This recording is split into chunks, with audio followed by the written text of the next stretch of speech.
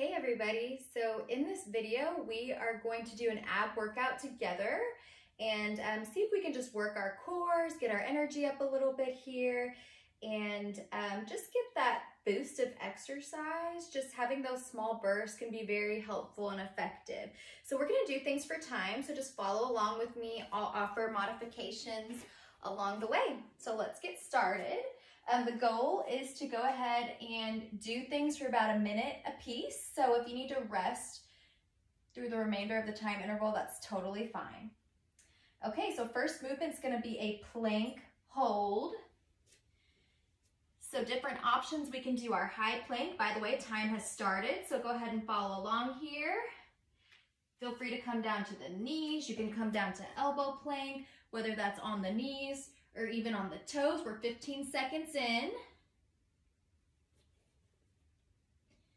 Again, always feel free to drop down if you need to early. Make sure you're breathing. Think of core, shoulders, arms, chest, all plugged in. We're halfway there.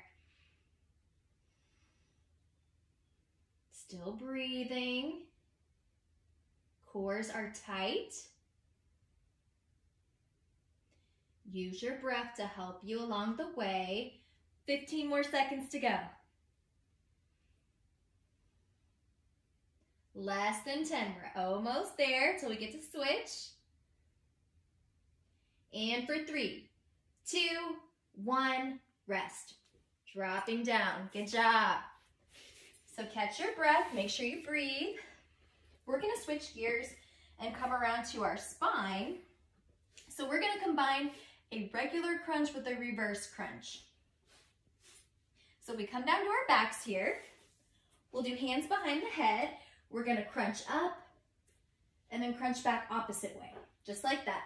Up and reverse.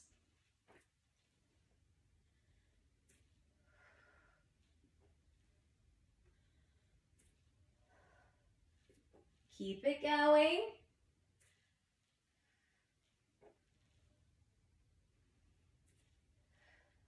We're halfway through.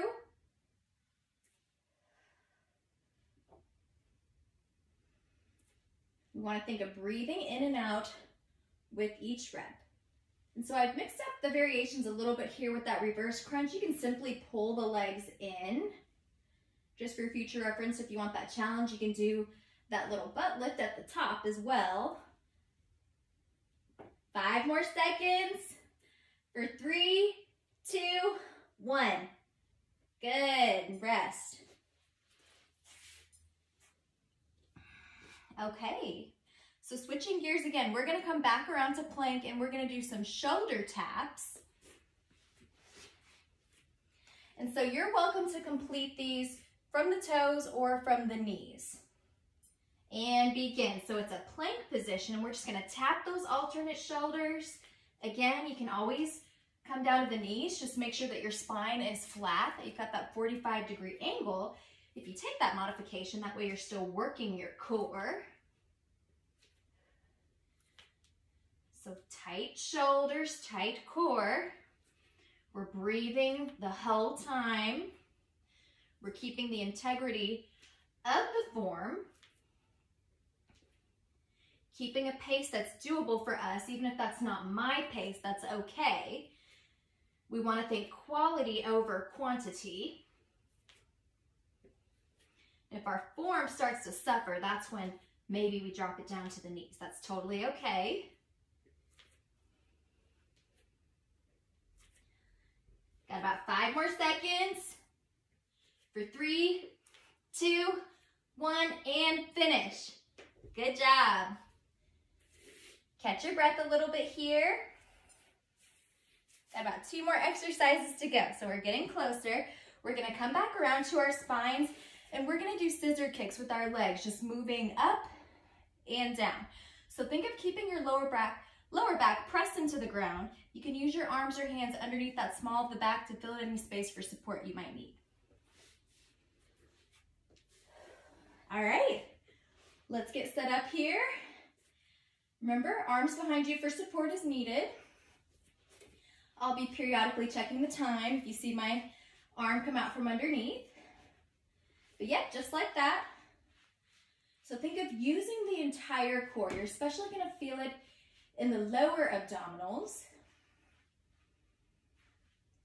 And as far as when we lower down, you're only going to lower to your range of motion that you can avoid low back pain, a level that you can come down safely at to where your low back isn't wanting to lift off the ground. We're more than halfway there. Breathing, staying connected with the breath here. Got 10 more seconds.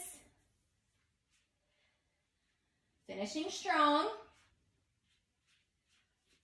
For 3, 2, 1. Good job. So we're catching our breath here still.